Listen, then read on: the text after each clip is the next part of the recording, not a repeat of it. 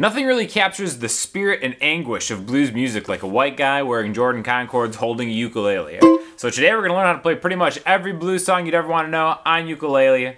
Now this is really simple, it's only 3 shapes, but they're not the basic happy-go-lucky vlog music ukulele shapes. These are the blues ukulele shapes. And again, this is all about the structure and the chords that you need to play the blues.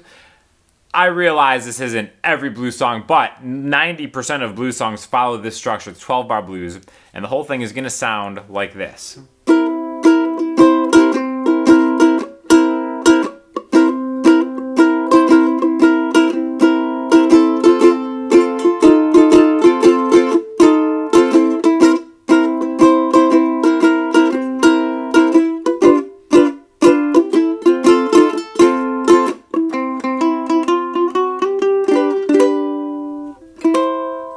Super easy, sounds really good, very simple to play. Now with ukulele, I do think there's a huge dynamic between the super cheap ukuleles and the nice ukuleles, which are still very reasonably priced. This is an Ortega, which I will link you to below.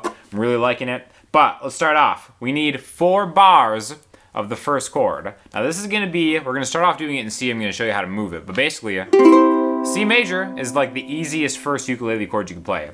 It's just the very highest string, G, C, E, A. So the A string, 3rd fret. Now that's a C. There's nothing bluesy about that. I kind of feel like I'm, you know, like a 13-year-old girl at like an open mic right now, playing this chord on a ukulele. No, we're changing it to the 1st fret. Right there, this is a C7, a C dominant 7. When you play a blues song, you usually use a dominant 7 chord. So we're gonna play 4 bars of this, a bar being 4 counts, right? You can do all downstrokes like 1, 2, 3, 4, 2nd bar, 4 counts. 3rd bar, I've already bored everyone by the 4th bar. So what we're gonna do is we're gonna jump back and forth between the regular C major chord and the C7 chord. So the 3rd fret to the 1st fret, okay? So 1, 2, 3, 4. 1, 2, 3, 4. 3rd bar and the 4th bar. Now we're gonna switch to a different chord for 2 bars. It's gonna be an F major chord. Now if you know an F major on ukulele, it's the 2nd fret of this string right here. We're gonna leave this next string open. 1st fret on the E string on ukulele, right? Now that's an F major chord. When you take your ring finger and put it on the 3rd fret of which is the C string, the 2nd string from the lowest one here, that gives you an F7. The blues is the sound of different 7 chords, the dominant 7 chords. So F major, F7. If you play guitar, this could be like a D minor shape, just on this ukulele right here. But this is gonna be the F chord, F7 chord. We're gonna play for 2 bars. 1, 2, 3, 4. 1, 2, 3, 4. Okay? Whatever strumming pattern you wanna do, just at least make it 1, 2, 3, 4, back and forth between the 2 types of F chords, all right? And then we're gonna go back to that first shape, that C shape, with its kind of bluesy variation for 2 more bars. 1, 2, 3, 4, 1, 2, 3, 4. Now we have 1 bar of the next chord here, which is a G major chord. Now if you have played guitar before, it looks just like a D major chord. 2nd fret from the bottom, 3rd fret, 2nd fret, and then open right there, okay? Now, to make this bluesy, we almost think of this just upside down. This is a G7 chord, so 2, 1, 2 from the bottom up, okay? Now we can just play this chord because we're only on 1 bar, so if we just go 1, 2, 3, 4. Now you can go back and forth between using your pinky. See, I'm kind of like inflecting it with that. Again, this is as bluesy as you want. Just look into the sadness in your heart to see if that's something that you want to do. But we only need it for 1 bar. Then we're gonna do another bar of the F chord. And then we have 2 more bars of the C chord or a turnaround. So first we're gonna learn the turnaround, then we're gonna go over the entire structure again. All right, a turnaround is basically just something cool you can do, just a little run that brings you back to the beginning. So this one is super easy because we're gonna use the open strings.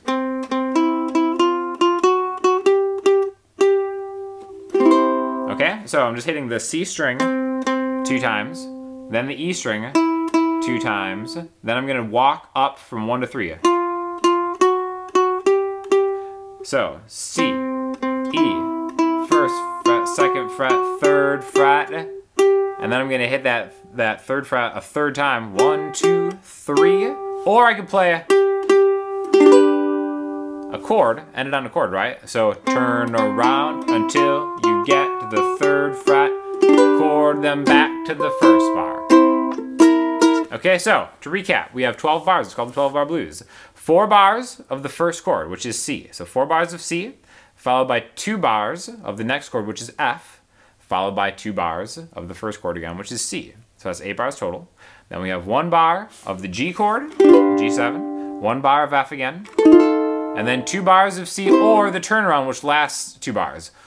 1, 2, 3, 4, 1, 2, 3, 4, back, okay?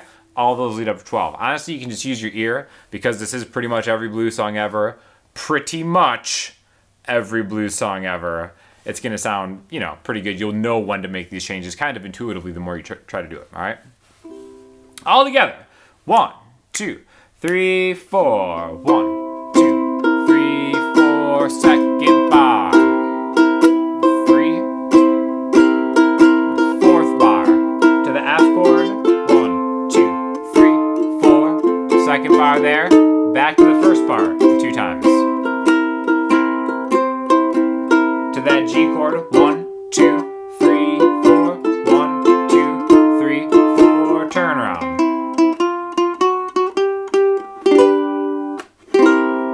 And then end on a C7, or if you want to make it a prettier ending, end on the C major right here, okay? So now, this is called the blues in C. We can move these shapes around all over the place. Now, one thing that's great about ukulele is you can do bar chords pretty easily. And when we talk about this first chord, this C7 chord, if you go through the musical alphabet, we can just make a C sharp 7 chord by just moving everything 1 fret higher. Now, when we move this fret to the second fret, that means the open strings have to become the first fret.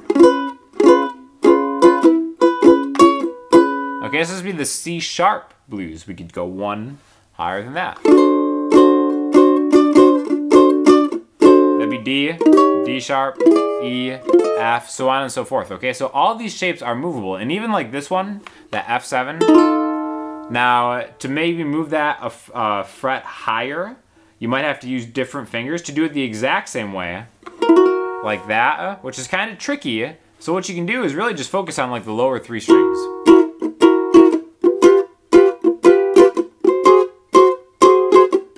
Which is great, and I like doing it this way because there are different ways to kind of go about this and play the same structure of chords, but I think specifically this F7 chord is maybe a shape that you don't see in like the basic intro to ukulele type chord charts out there.